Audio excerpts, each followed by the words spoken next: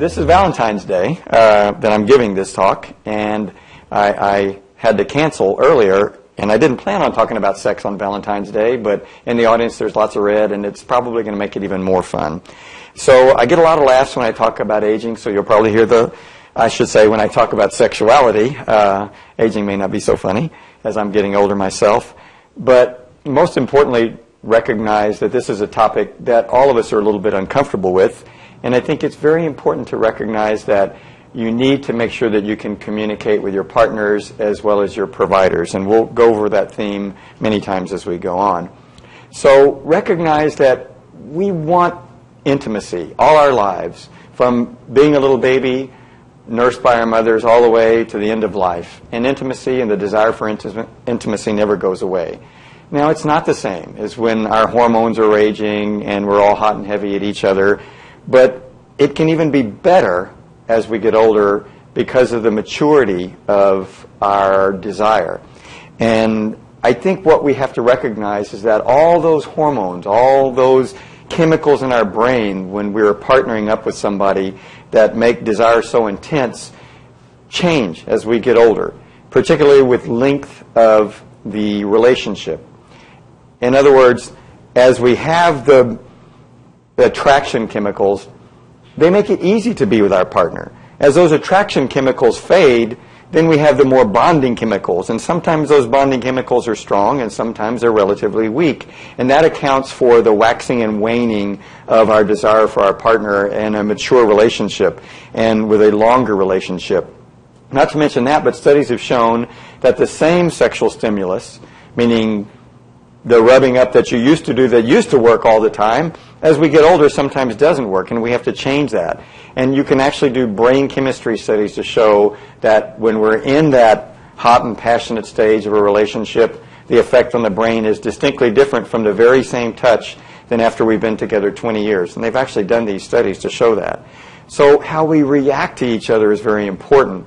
So maybe we should amp up our own response to our partner as we see that, and recognize that maybe if they're making the same effort, that really is up to us to get the same response. Because to expect our partner to make more and more effort as we get older can be more difficult. As we change, we expect them to change, and it's always on our partner to be the one to make the extra step, to cross past the middle. And I think it's very important to recognize that that sometimes leads people to never meeting in the middle, and that's what the goal of today's talk is. The first part I'm going to talk about is men.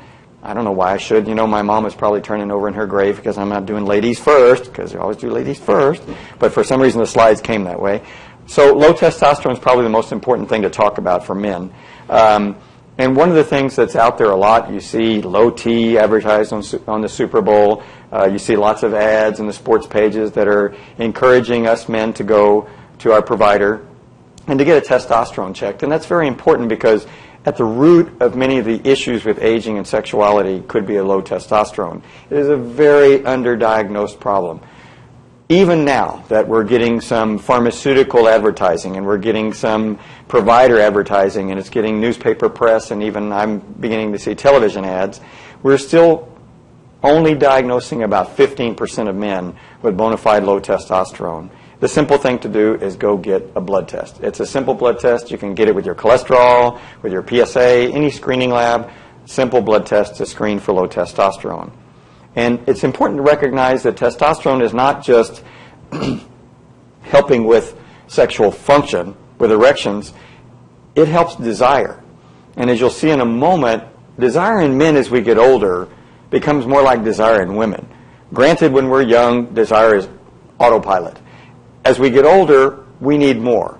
We are more encumbered by stress and fatigue and things like that, and that's when testosterone comes into it. And that's when the low testosterone certainly can come into it. So as the testosterone declines as we age, when does it cross a point that it can be important in our sexual function? Well, the only thing you can do is get that measured. Now, what we recognize is that men don't have a menopause because we don't have menstrual periods, and there's something called andropause. That's what it is being called in the literature now, but that's not really what it is because we don't have an abrupt decline in testosterone like women do after their last menstrual period or after a hysterectomy with removal of the ovaries. So what do we call it? Well, there's a fancy word that somebody in Greece came up with called androcles, which means slow decline of masculinity, which I think is the way we should look at that.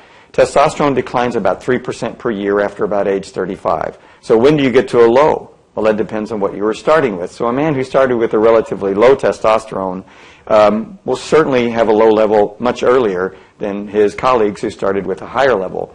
Having said that, every man needs a different level, and since we don't know where you start, we have to rely on overall lab values to decide who needs to be treated. So subtle things like lack of energy, lack of ability to exercise, inability to lose weight with the same amount of exercise, eating less and gaining more. These are the things that happen for men with a low testosterone. Changes in sexual function, of course, with loss of erections, but more importantly, loss of sexual desire. So this is when I see a man for low testosterone.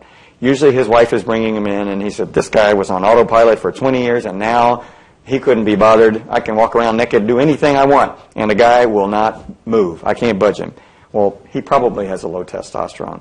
So don't think that he doesn't love you anymore, he's no longer attracted, he's having an affair. Think he might have something physically wrong. Think that first. And so other things that are more subtle, such as mood changes, depression, get all this? This is sort of the things that guys experience as they age. So how do we differentiate the guy who's just getting older and working too hard and the kids are stressing him out and the finances are stressing him out? Well, we don't. And that's why I say go for a lab value.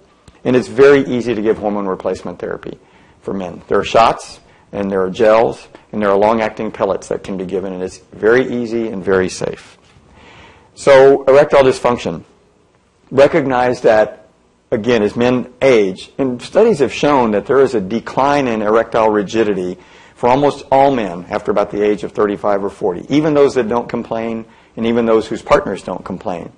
Well, recognize that other medical illnesses such as diabetes, hypertension, heart disease, high cholesterol, and the other things that I talked about, emotional or psychological distress, smoking, excess drinking, alcohol, these are things can affect your sexual function even if overall your other physical functions are good.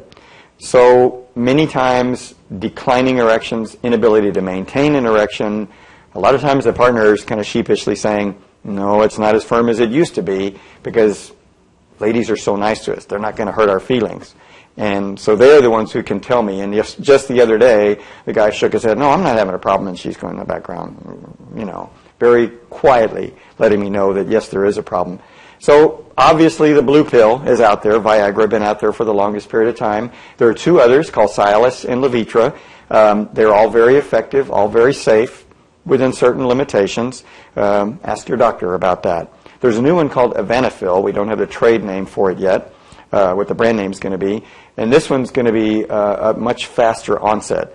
It could take effect as short as 8 to 10 minutes. So for the clinical trial, the ladies were given a stopwatch. And so they were told to hit the stopwatch when their gentleman took the pill and hit the stopwatch again when all was good to go. So we'll see if they're able to make that claim.